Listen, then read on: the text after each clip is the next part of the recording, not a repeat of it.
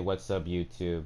My name is Games, and today we are back with another episode of my WWE 2K17 Caw Showcase series.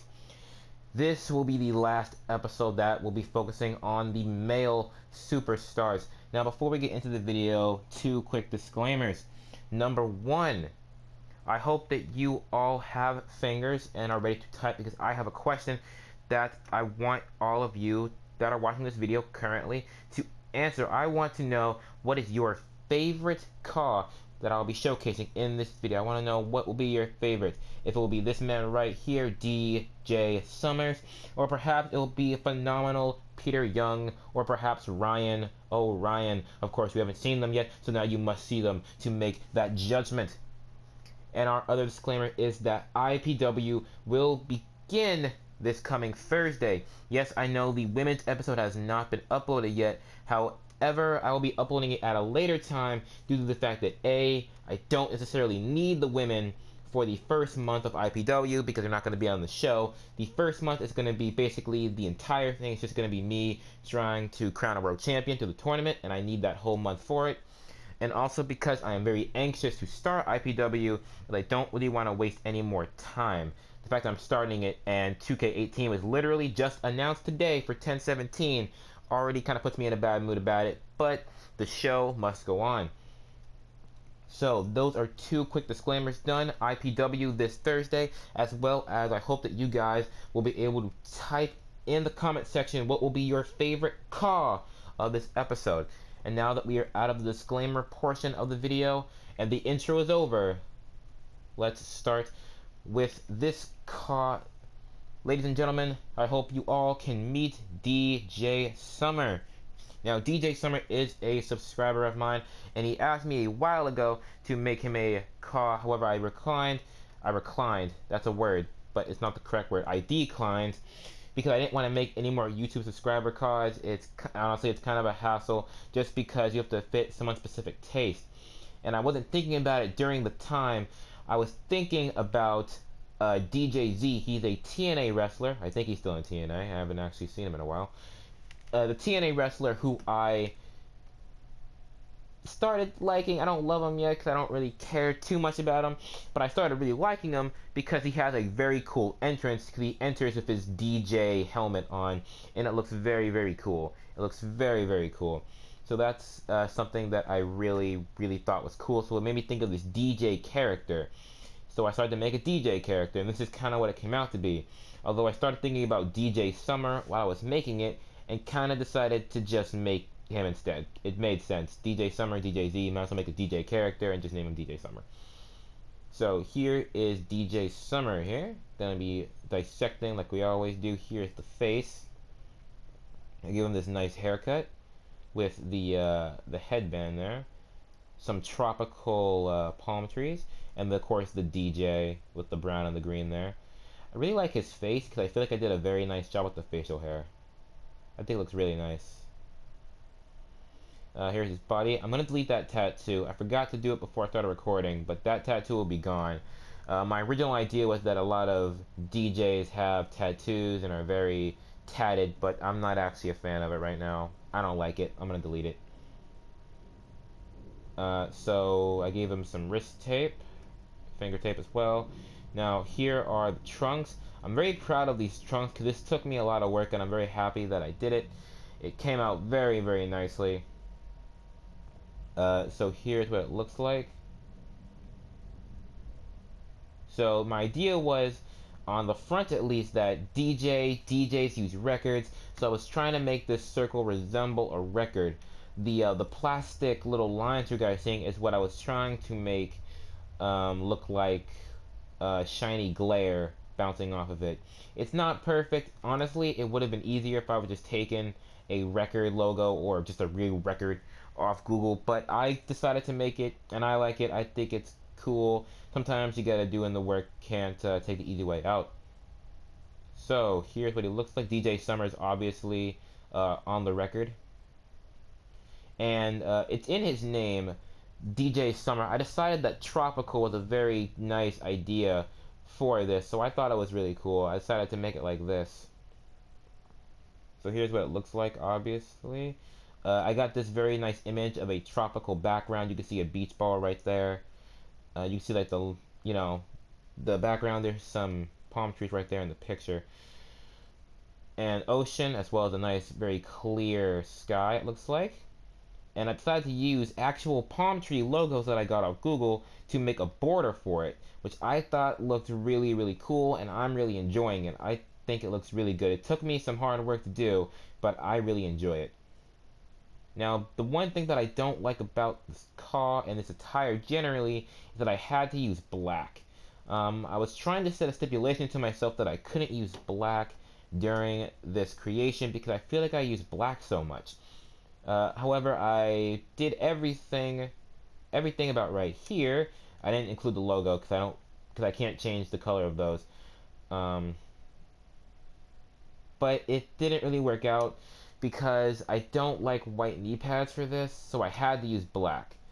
And it kind of makes me sad because I ruined my own stipulation, but I still think overall the attire looks very, very nice. You guys can see the knee pads, gave them like that really nice one there, compact, brown. The boots, a little bit shorter than I would normally use, but I still like them.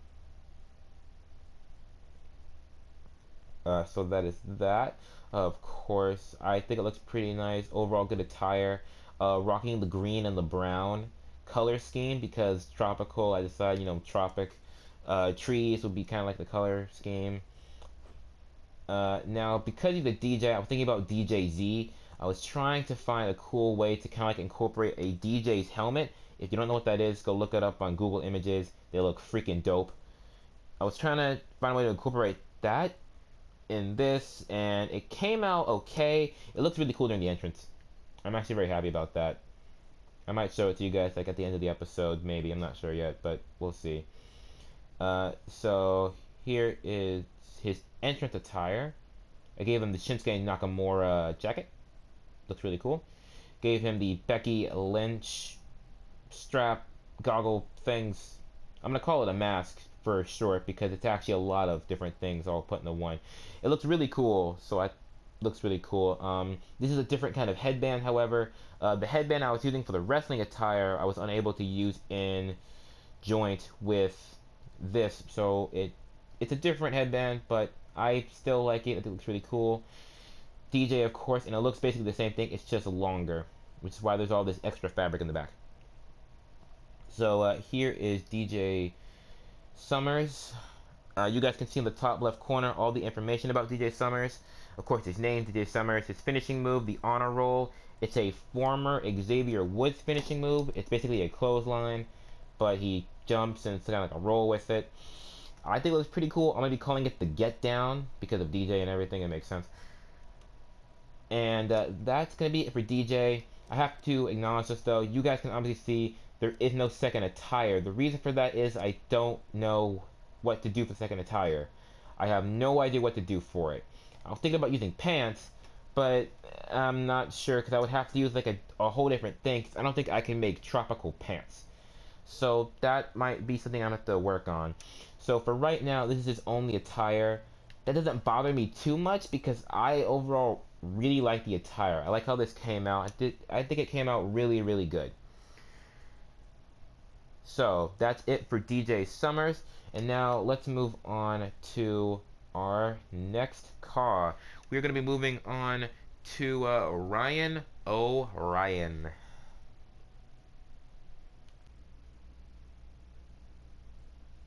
Alright guys, so here we have our next car. This is Ryan O'Ryan. Now let me give you the backstory about Ryan O'Ryan. Ryan O'Ryan is a car that I thought of a couple years ago. This is before I started YouTube. And the original idea was a Mojo Rawley-like character in the sense of very playful and energetic, although not as big as Mojo, skinnier. Like on the physique level of Seth Rollins, Eddie Guerrero. So I thought about that call when I was deciding who to make, and I thought, okay, let's make Ryan O'Ryan how I made him like a couple years ago. This is like in 2012 when I was playing WWE 12. This is before 2K Takeover for kids who don't know 2012. Now I was gonna do that, and I did it. It came out very, very ugly. Part of that's because I forgot at the time that Ryan O'Ryan, when I made him, was not a solo character. He was a tag team character. So the attire I made for him like 2012 worked out, but as a solo, it didn't work out. So I was kind of stumped for a minute, deciding, so what do I do? I still want to make Ryan O'Ryan, but I don't want to use the energetic, kiddish kind of style. So I started thinking of gimmicks, and immediately popped into my head was Silas Young. And Silas Young is a Ring of Honor wrestler whose gimmick is he is the last real man of pro wrestling, and I thought that was a great gimmick, so that's kind of what I started to do here. So this is Ryan O'Ryan. He's a very manly man. You guys can see it here. I gave him this nice beard. Love the beard. I have never used his beard before. I don't have a whole lot of Caws that have beards that like extend off the chin. Most of my beards are on the chin, on the face, but I don't have a whole lot of beards that extend past the face. This is one of them. Jeff Sparks is also one of them. So here is Ryan O'Ryan. I gave him a lot of tattoos, actually. Not a lot, but, well, it's more for me, so you guys can see all around. I gave him that claw mark. That was my phone, I'm sorry. I gave him that claw mark on his left trap. Gave him this song star combination logo. Gave him this cool ass demon devil horn skull thing, which looks awesome, which is really cool for a manly man because, well, it's manly. It's a demon. And I also gave him this very nice tribal tattoo. I thought it looked pretty good too. I think it looks pretty cool, dude. I gave him this elbow pad because the tribal logo kind of did a fadeaway thing, so I'm using the elbow pad so that it can block it. We jump down a little bit, and we have some MMA fighting gloves, of course, with the wrist tapes. You guys can see. Thought it was pretty cool. Now here are the trunks. I have this very, very nice crossbones and beard logo that I got. I think it looks very, very nice here. And on the back, you might have already read it, but if you haven't, read it now. And if you can't read, let me read it to you. It says, "Real men have beards." And now, if you haven't noticed already, this man is definitely a bearded man. This man is not a smooth chinner. This man is a hairy man. With a hairy chin. And hairy off the chin.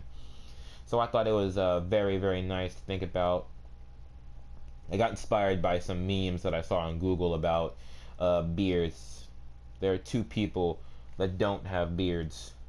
Women and children. And I am neither of those. That's not the correct meme I'm thinking about, but it's close enough.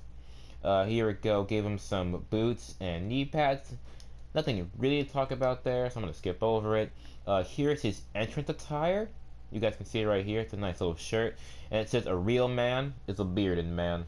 And of course I do have the beard and crossbows logo still right there on the shirt. I still thought that looks pretty cool. I'm happy with the attire. I really like Ryan O'Ryan this year. I'm happy that I decided to go this way, the really manly man gimmick. Now moving on to his second attire, I decided to step a little bit away from the beard stuff and make him a little bit more brutal. He's a little bit more aggressive, a little bit more brutal. So here's the new attire. Of course, I'm keeping the MMA gloves, elbow pad with some little bit of tape under it. Now here are the new trunks. I got this really nice skull off CC. I think it looks really, really nice with the Toxic logo in the background. That's really good.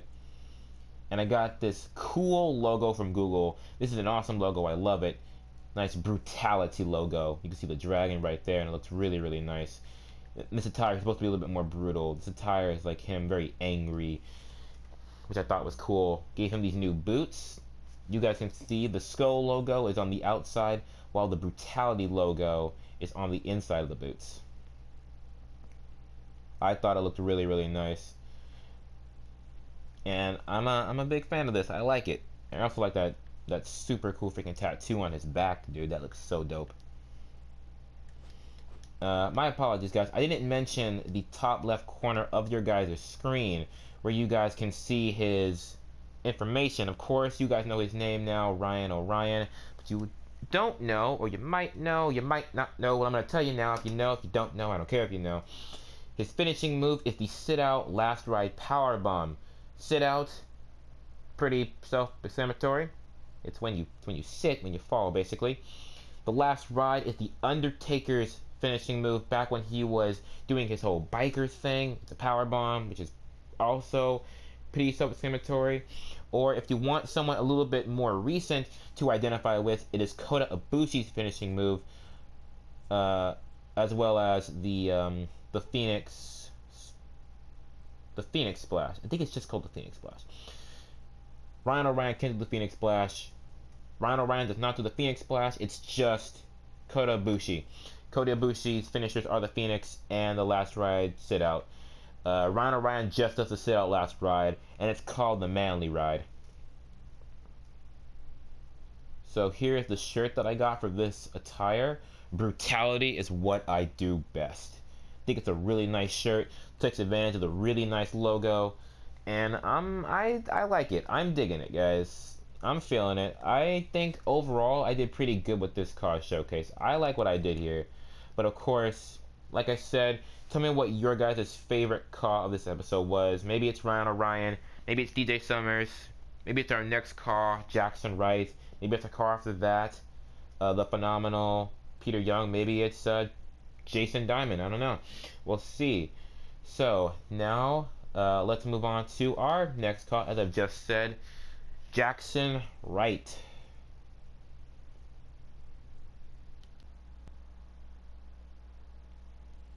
Alright, guys. So here is Jackson Wright. Now, Jackson Wright is a recreation of a Caw that I created before named The Bad Guy Scott Hunter. Jackson Wright is another creation that he is still keeping the bad guy gimmick with a different name, of course. And I actually like this Caw creation form of the bad guy better than Scott Hunter. You guys can go back and look at one of the Caw showcases from before and tell me what you guys think. So here, you guys go. Here is Jackson Wright. Gave him the man bun, and I really also like the facial hair that I did here, just like DJ Summers, where it looks really, really nice. Gave him some piercings as well, and some really nice green eyes. Those eyes just look right into your soul. So moving around here you have some wrist tape and finger tape. Here are the trunks. You can see the word bad right there with a nice little wolf logo, kind of sort of under it.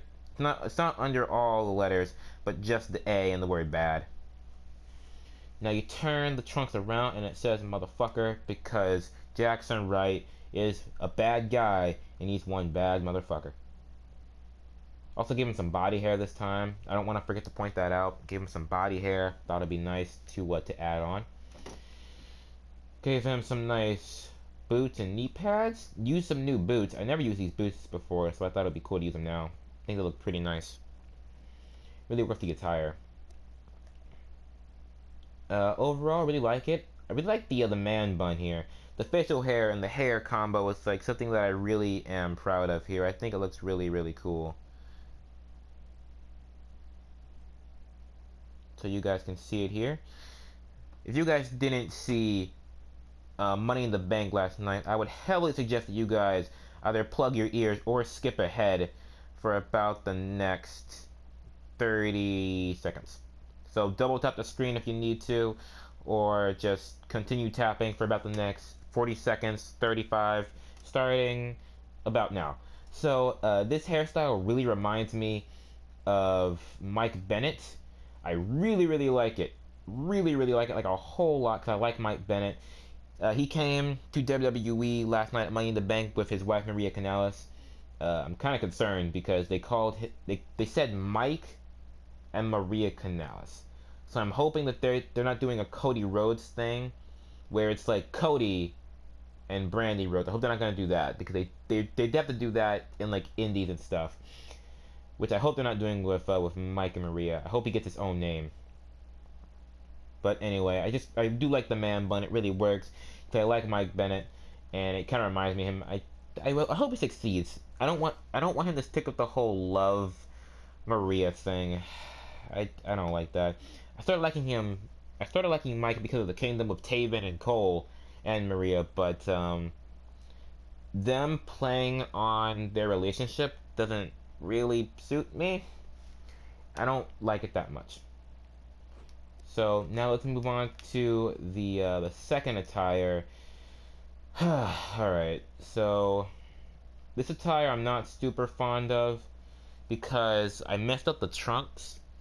I'm not sure if you guys have noticed it before, but I'm trying to take inspiration for my trunks from the current cruiserweight. I really like this cruiserweight, Tony Nese. Tony Nese has some really cool looking trunks. So I tried to kind of copy those and make them look cool, but they didn't come out very well. I guess I have to fix up the patterns. I have to do some more stuff with it. So this is kind of like my rip-off Tony Nese. So you guys can see I did put the wolf logo right there, dead center. Go around. Here is the words here. One bad motherfucker. So we got there. I think it looks okay. I mean, it looks decent. It's not as good as it could be, which is why it's only the second attire. I don't know. I might do some stuff to change around with it maybe later. But moving on, you guys can see that I have some body hair, elbow pads, along with the wrist tape, wrist and hand tape. Moving down, we have the same knee pads that we had from before, but we have these very nice boots that I also like. I actually like these boots better than I like the boots from the first attire, but I think overall these boots and the boots from the first attire go with their own attires better. Now you guys noticed that I didn't give either attire an entrance attire because I didn't really want to. I thought that they look very good as they were. I'm enjoying this. So here is the bad guy, Jackson Wright. I'm pretty happy with this Caw. You guys can look up in the top left corner right now and see his finishing move as well as his other information. His name's the bad guy, Jackson Wright. I gave him the attitude adjustment pile driver as a finisher. I'm going to be calling it the bad pile driver. And yeah, so here is Jackson Wright. And now guys, let's move on to our next Caw. We're going to be moving on to the phenomenal one, Peter Young.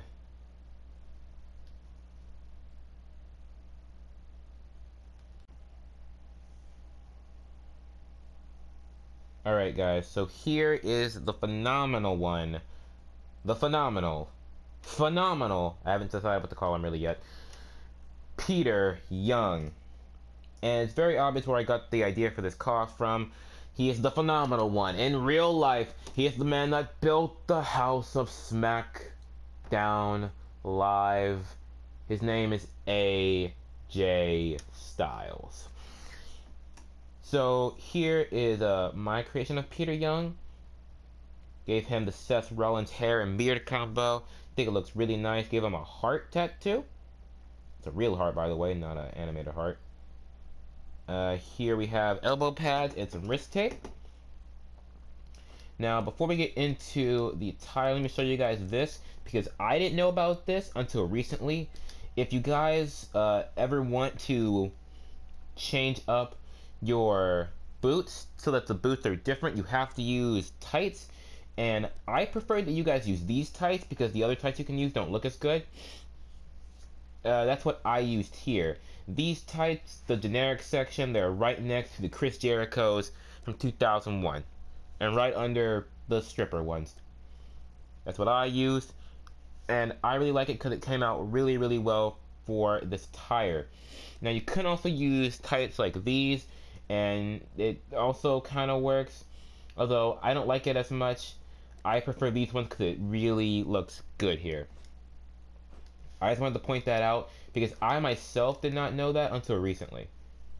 So here is Peter Young. Of course, you guys can already know I used those tights to change the boots. Here are the trunks here. I gave him that all or nothing logo, which I thought would play off the phenomenal gimmick. I got these two semicircles on the buttocks to try to simulate the idea of pockets, which I think look really cool. I'm working on those. And then I have this nice line going down the left leg, or his right leg.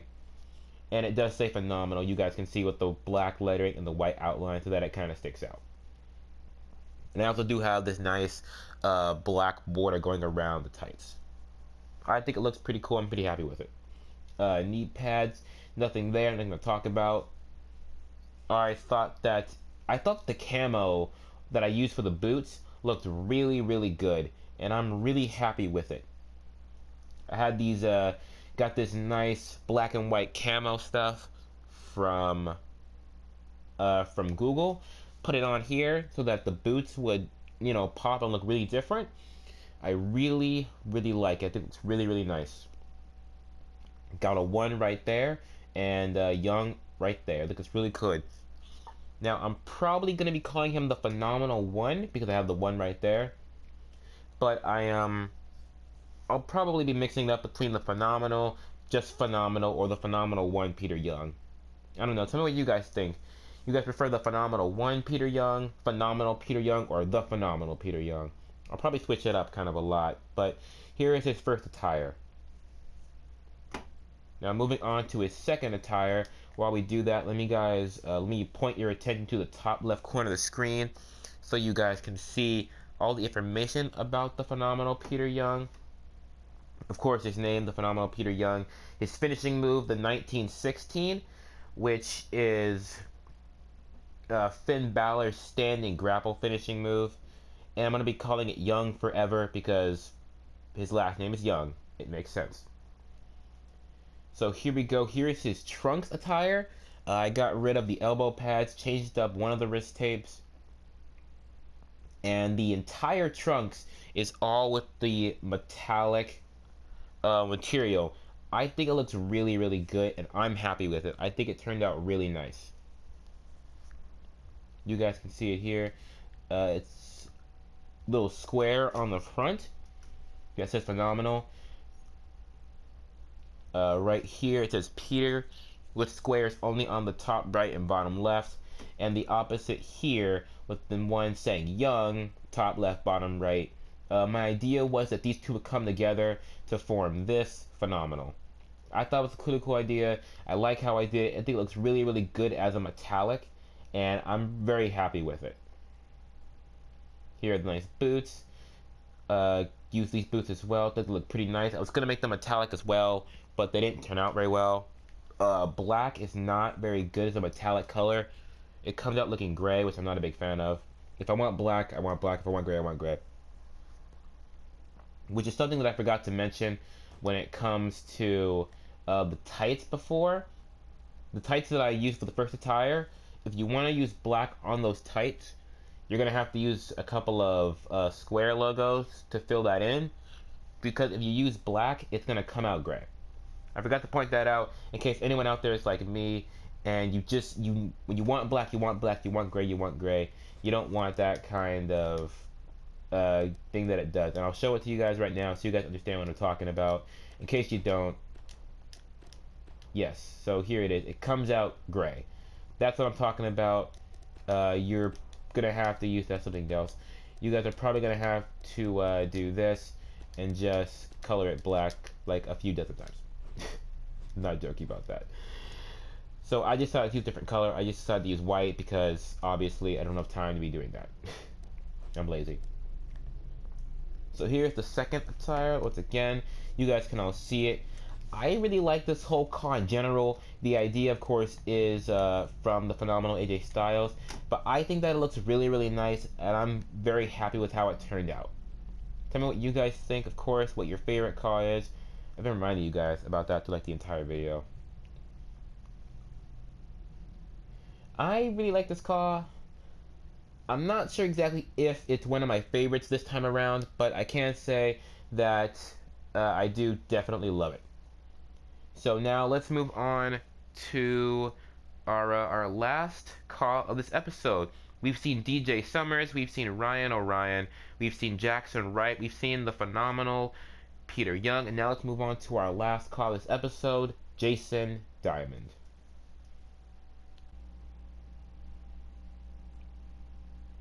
Alright guys, so here is Jason Diamond. This car's not the best. I'm not gonna lie about that. Here's my issue here. I haven't had AC as of recently. I got it back like a couple days ago. So a lot of the cars that you guys have seen, basically everyone except Peter Young. Peter Young's been done for about a week. Everyone else has been done or has been even made within the past 2 or 3 days. And I'm putting this out here because I'm tired of procrastinating. I need to get down to business. Gotta get back to work. Jason Diamond is kind of suffering from that, where I'm rushing and I couldn't make up an idea. I did have an idea originally, and I was gonna try to make it work. I tried the idea. It didn't work. I just wasn't a fan of it. So I was left without an idea. So I kind of resorted to what I would normally do, although it came out very generic and very ugly, and I'm not really a big fan of it. So this is one car that I'm going to have to make an update video on at some point in time, probably in a couple days. It probably won't be too long away, but I'm going to need a little bit more time with this car. So here's what it looks like right now. Just imagine this off as a jumping off point for Jason Diamond. You can see his face and everything. Give him that nice box haircut. I think that's a box. I don't know haircuts very well. I've been getting the same haircut, ball fade, for like the past 2 or 3 years because I don't know any of their haircuts and I'm too embarrassed to ask when I go to the barber shop. So I don't know a lot of haircuts. The next time I go, I'll probably ask for a buzz cut because I'm gonna let my hair grows very fast and it grows curly. So I'm probably just gonna let it grow out for a while and then go and just get a buzz cut because that's all I know. The only haircuts that I know are boxes, ball fade, 'cause that's what I've been getting that for like the past 2 or 3 years. Buzz cuts, crew cuts, and then cow tongues, which I can't get. Which I wish I could get. That'd be awesome. I'd love to get a cow tongue. But I'm not sure if crew cuts and dreads are counting as haircuts, because I'm not sure exactly how much cutting goes into that process. But I do know those as well.